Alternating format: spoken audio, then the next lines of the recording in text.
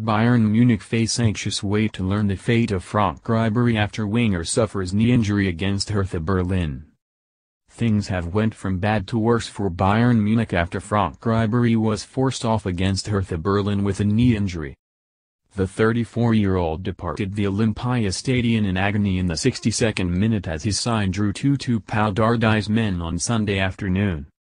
Ribery was left reeling in pain on the floor in Berlin after overextending his leg when trying to control the ball.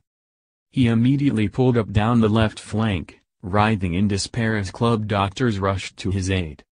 Kingsley Coman was brought on as his replacement, where Ribery had to be guided off by physios around the outside of the pitch. It has been reported he was immediately rushed to hospital where it is believed he has suffered a serious setback. Bayern sporting director Hassan Salihamidzic said, "Franck has a lot of pain and we hope that it is not bad, but it does not look good. The doc is investigating him. He could not investigate him because he was so painful." The French international has been plagued by a number of injuries in recent years.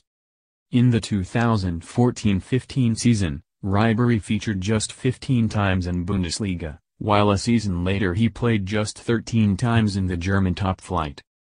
Last campaign he was restricted to 22 league appearances. The last time he played more than 22 games in the Bundesliga was in the 2012-13 season.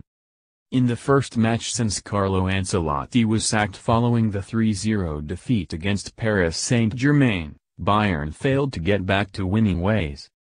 In Willy Sagnol's opening fixture in charge, his side squandered a 2-goal lead as they failed to close the gap on leaders Borussia Dortmund. They now trail Peter Bosz's side by 4 points after just 7 games. Bayern are now 3 games without a win in all competitions, and have drawn back-to-back league games after last week's 2-2 draw with Wolfsburg.